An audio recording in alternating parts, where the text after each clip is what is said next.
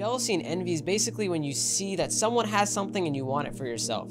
Islamically, there is a concept known as hasad. And hasad is similar to jealousy and envy, except that in hasad, you not only want something that someone else has, but you also want that they don't have it. So for example, let's say you know somebody who has more friends than you on Facebook or more followers on Twitter or something like that. Hasad is when you want the followers that they have, or you want more numbers than they have, and you want that they have less, so that they, whatever they're blessed with or whatever they have, that it gets taken away from them. Now, this is a normal thing. It's normal for people to feel jealous and envious of others when they see that Allah has blessed them with certain things. The best possible tip, inshallah ta'ala, I have for you is that when you're feeling jealous and envious, make a very simple dua. And that dua is, Allahumma zid wa barik. Basically what you're saying is, oh Allah, increase them in what you have given them and put barakah in it and put blessings in it.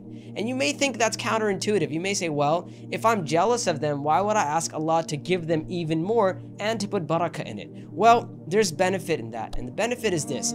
First and foremost, when you make dua for somebody else, we know that the angels make the same dua for you. So when you say, oh Allah, increase them in what they have, you're actually making dua for yourself as well. That's the first thing. Second thing, when you make dua for someone else, you actually release the negative feelings you have towards that person. And one of the things you'll realize about jealousy and envy is that it's a very poisonous thing. Hasad is very poisonous to the soul, and it makes a person very uneasy.